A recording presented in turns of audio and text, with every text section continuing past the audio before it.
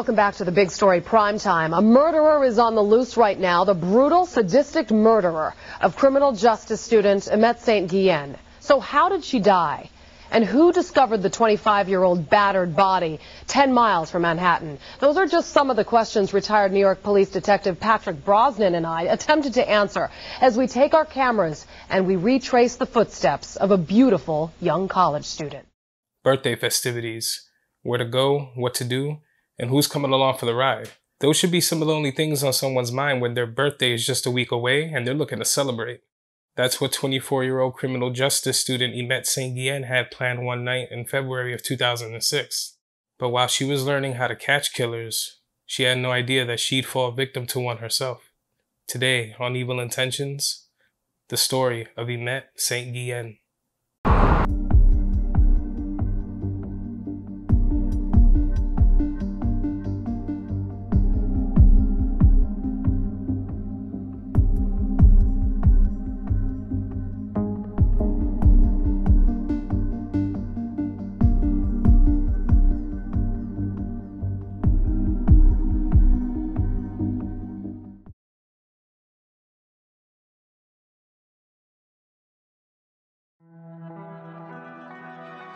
Imette Carmela St. Guillen was born on March 2, 1981, in Boston, Massachusetts. She was born to parents Venezuelan native Seymundo Guillen and French-Canadian native Maureen St. Hilaire. Imette's last name was a combination of both her mom and dad's surnames. Imette would experience her first brush with grief at only 9 years old, when her father would pass away to the AIDS virus. Her older sister, Alejandra, looked after her and considered Imette her entire world. She mentioned on different occasions how she felt a certain responsibility to her sister's well-being after they lost their dad. After a heavy loss, Imette and her sister would become even further inseparable. Growing up in Boston in the 1970s and 80s, the Mission Hill section was racially and economically diverse, and Imette and her family always considered this home.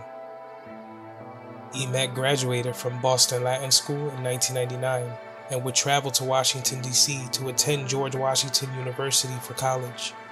She would study criminal justice just like her late father did. She graduated magna cum laude in 2003 and decided she wanted to make her way out to the Big Apple to study at John Jay College of Criminal Justice. Once in New York City, Imette found that the city that never sleeps was somewhere she was proud to call her new home.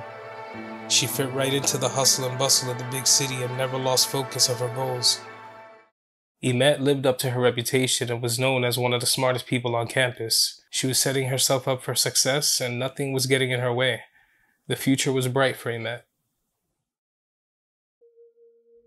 Loved ones who speak about Imette often reference her infectious smile, her love for fancy high heels, her love of board games like Taboo, and enthusiasm for the small things, like when she surfed a wave for the first time in Hawaii.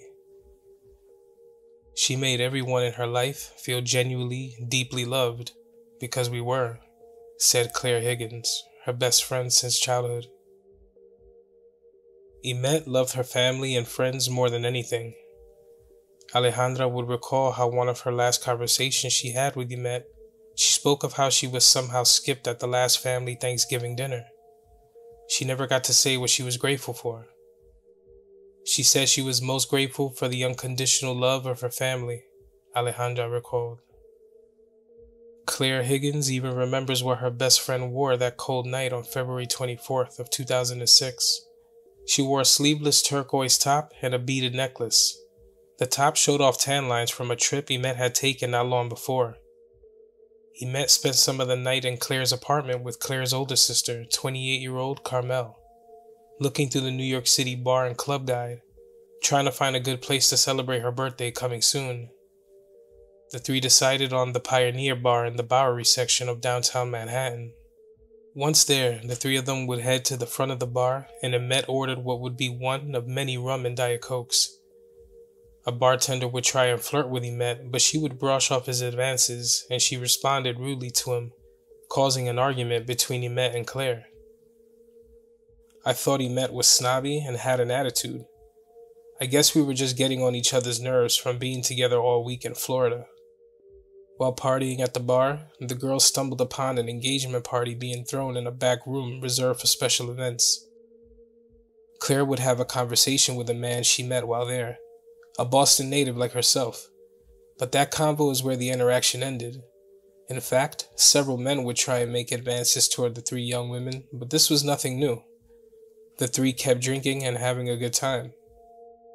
Claire recalls all of them having the same amount of drinks, but thinking to herself that Imette seemed to be more drunk than anyone else. Once the clock hit 3 a.m., Claire was done for the night and began expressing that she was tired from their trip, so she suggested that the trio go home and call it a night. Imette wasn't ready to go home just yet and insisted that she wanted to continue bar hopping. Claire would wait for Imette so they could go home together, but she refused again. Claire recalls becoming upset at the fact that Imette kept her there waiting for 20 minutes, only to say she wasn't going with her anyway. She had been text messaging someone at the time, but this would turn out to be nothing related to the events that would take place later on. Imette eventually agreed to leave the Pioneer Bar with Claire, but when the two of them attempted to catch a cab, Imette would tell Claire, "You get this one, and I'll be right behind you." The two argued again because Claire didn't want to leave her friend alone, and Imette would turn around and start making her way down Bowery toward Kenmare Street, still very much intoxicated. She said she wanted to stay out, she wasn't ready to end the night. The argument caused quite a bit of a commotion, even prompting a witness in a vehicle to pull up beside the two ladies, asking if they were okay. They waved the woman off and continued to argue. Claire, feeling defeated, decided she couldn't continue to have this same fight and decided she'd go home. But this would be a moment she would soon regret. She would call Imette from the cab about 5 minutes later. Imette answered and everything seemed normal, the noise in the background cluing Claire in, letting her know Imette is probably at another bar not far from where the two separated. She would ask Imette where the bar was, but Imette would tell her she didn't know the name of the bar or the cross streets. Claire believes that maybe Imette didn't want her to know where she was or who she was with, and for reasons unknown to her. Claire continued to make her way home, and Imette walked on to her next destination. Now we're here in front of 218 Lafayette Street. This place was formerly known as the Falls Bar. It was the last place Imette was seen. After Claire left her, she never saw her again. On the morning of Saturday, February 25th, 2006, Claire's worst fear when leaving her friend behind had now come true. Imette was missing. She never returned home, and nobody had a clue where she might have gone. The family filed a missing persons report the following day, while Claire revisited the downtown Bowery section with a picture of her friend in hand, hoping for some sort of clues or information on her whereabouts. This is when, by coincidence, Claire would walk into the Falls Bar on Lafayette Street, the last place Imette was seen alive, and a call would come in from Imette's sister, Alejandra. At 8:20 p.m., authorities had received a tip from an anonymous caller at the Lindenwood Diner in Brooklyn. The caller would say, "I think there's a body over at Fountain and Seaview." Dispatcher responds, "How do you know? What did you see?" The caller's response, "It looks like a body. You should send someone to take a look at it." Alejandra was calling to let Claire know that Imette's bruised and battered body had been found. As she received the heartbreaking news, Claire recalls the manager to the Falls, Danny Dorian, coming from his back office. As she stood there crying and told him that her best friend's body had been found, Dorian would cross his arms and reply, "New York can be a tough town." What she didn't know was that the man standing before her was one of only 3 people to see Imette alive before her passing. Dorian, who lied to authorities, stalling the entire investigation early on, came clean and stated that Imette was at the Falls Bar the night she went missing, finishing up her second drink at the bar. It was closing time and close to an hour after Imette had last been accompanied by her friend Claire, and Dorian would order one of his bouncers to escort Imette out of the bar. Imette wanted to finish her drink or have her money back, but those requests were ignored by the owner. He mentioned that he heard Guillen screaming at the bouncer outside of the bar, and a muffled scream was the last thing he heard of St. Guillen before the bar door closed. Now, here's an unsettling piece of info. The Dorian family were owners of the Falls Bar downtown, but they also operated Upper East Side establishment Dorian's Red Hand. Police were very familiar with Dorian's name, since Dorian's Red Hand was the same bar where Robert Chambers, also known as the Preppy Killer, was last seen with victim Jennifer Levin back in 1986. Jennifer would turn up murdered in Central Park, and Chambers would be convicted later on. I didn't mean to hurt her. I liked her very much. He was handsome and privileged, and the press called him the Preppy Killer. But to police, he was just a 19-year-old kid with an unlikely story that seemed to blame the victim for her own killing. But the Preppy Killer case is another video for another time. When Imette was found, it was clear to investigators that she was sexually assaulted. She was found nude and wrapped in a blanket. Her hands and feet were bound behind her back with 3 zip ties. She was tortured, had a sock stuffed down her throat while she was still alive, had her face wrapped in packing tape from the top of her eyes to the bottom of her chin. Part of her scalp had been shaved off, and she was beaten and choked, ultimately resulting in an agonizing death. Imette's body was at first unidentified since there was no identification near the body. Word of a Jane Doe on the Bell Parkway was given to the press to help spread word. It turns out Claire happened to read the Daily News article about an unidentified body and called cops right away. She mentioned that her friend never made it home that morning. She also mentioned that her friend had recently gotten back from vacation in Florida. That's when cops saw the tan lines on the body and knew that this was for sure Imette St. Guillen. Investigators tried going in every direction they could to find answers. The surveillance camera at the Lindenwood Diner wasn't working, therefore making it impossible to determine who made the call about Imette's body. The days got longer and the wait seemed like forever. Nobody knew who did this, and the monster was still out there. There was no suspect. They interviewed workers at the Falls Bar once again to try and gather more information. Dorian denied seeing Imette, but a porter at the bar would confirm that Imette was there and being told to leave by the staff. Another bouncer, Timothy Catella, would say he remembered Imette and the bouncer who escorted her standing out front. The mystery bouncer was Daryl Littlejohn, a 41-year-old man from Jamaica, Queens, with a long rap sheet. According to prosecutors, Littlejohn started his criminal career at age 12. He spent more than 12 years in prison for drug possession, assault, and robbery charges. He was on parole at the time of his employment at the Falls, and by working late hours at the bar, was violating the curfew of his parole agreement.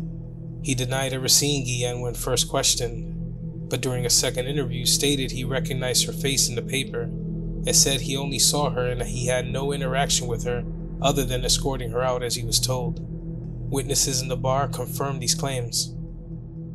Now, the Falls was the main focus of the investigation.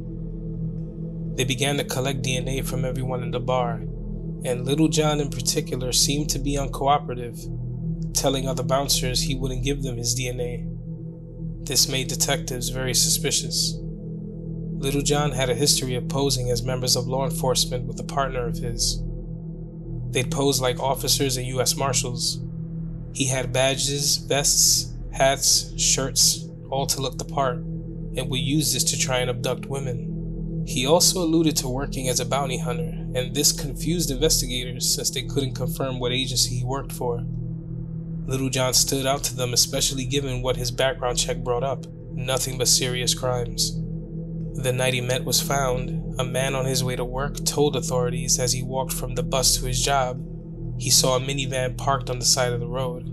He saw a faint glowing light coming from the driver's seat, as if the person was on a cell phone. This was a desolate area where there would be no reason to just be hanging around, so this stood out to him as strange. Detectives obtained a court order for Littlejohn's cell phone records. A geo map was created with Littlejohn's records, and it gave authorities a perfect layout of where he'd been that morning. Records placed him at the Falls Bar, then Queens where he lived, then he makes his way to the Belt Parkway, not far from where Imette was found.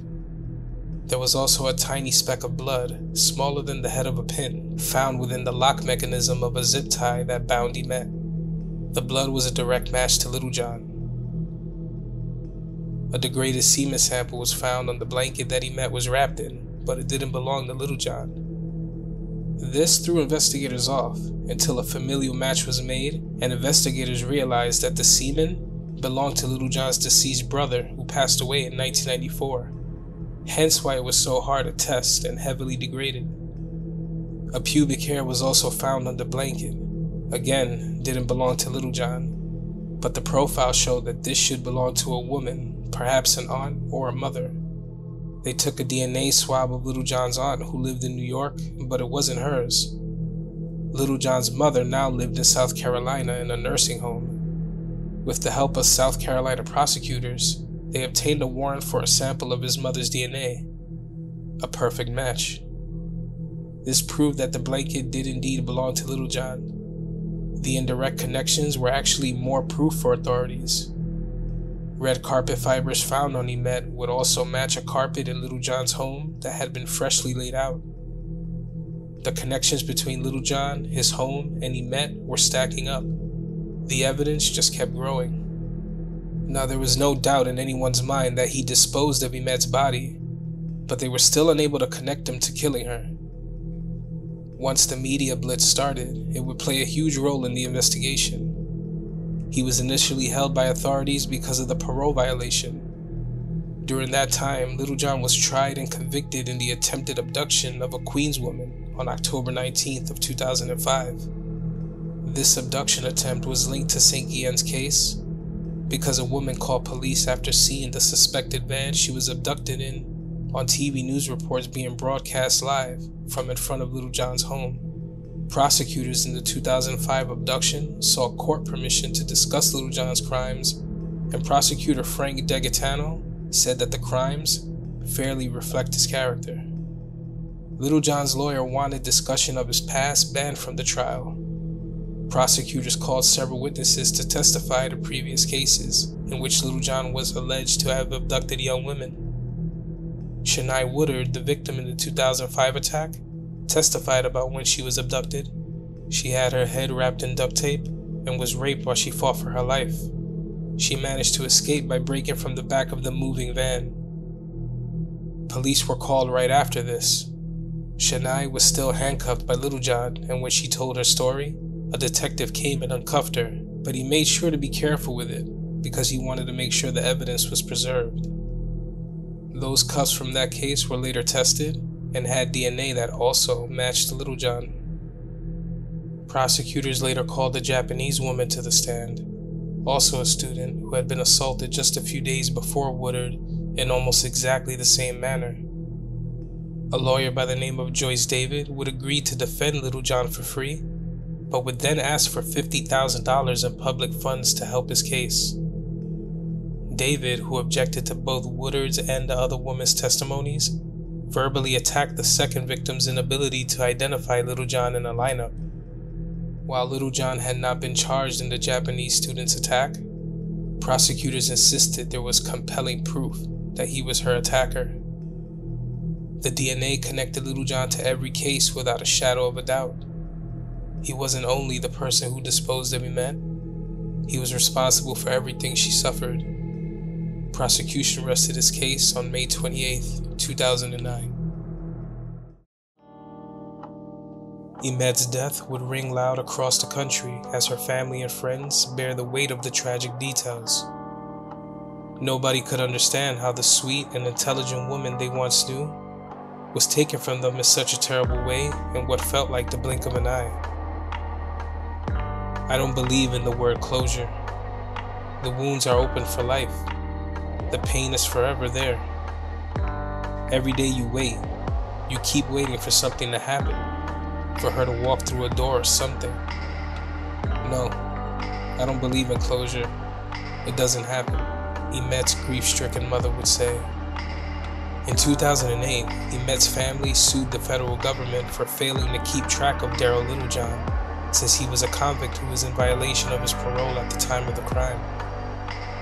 In July of 2009, Darrell Littlejohn was sentenced to life in prison for the murder of Imette St. Guillen.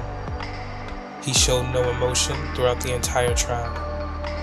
Imette's family would accept posthumous degrees in Imette's honor as nearly 3,000 people cheered on at Madison Square Garden. She would have graduated with honors. A scholarship was created in Imette's name with help from the Honor Society, ensuring that Imette's legacy and love for criminal justice would live on. Where Imette can't go on, her name can go on. In a way, she doesn't die, she just continues. I'll never see my sister married. I'll never hold Imette's children in my arms. Imette's loss is with me forever. Thank you guys so much for stopping by and watching today's video. You know, Imette St. Guillen's case was a crazy one to me. And I remember this case being handled really swiftly, and the authorities really wasted no time. But to really get a feel for who she was, you know, you have to look for pieces of her personality scattered throughout hundreds of articles on the internet. And I feel like the point of this page would be to kind of bring everything into one place so that you guys get a good idea of who these people were. And I thank you guys for giving me all this feedback and letting me know what you guys enjoy and what you don't enjoy about the videos, because it only makes me do these better. So thank you. Now I'll pass a few questions off to you guys. Do you guys think that the authorities acted quickly on this situation? Have you ever been in this position before? Have a friend that doesn't want to cut the night short and you're worried for them? Please feel free to sound off in the comments below. Just keep in mind, these are still cases that are linked to real people and they're still mourning. Now friends, remember, always keep a tight circle, mind your surroundings, because you never know who around you might have evil intentions. I'm out.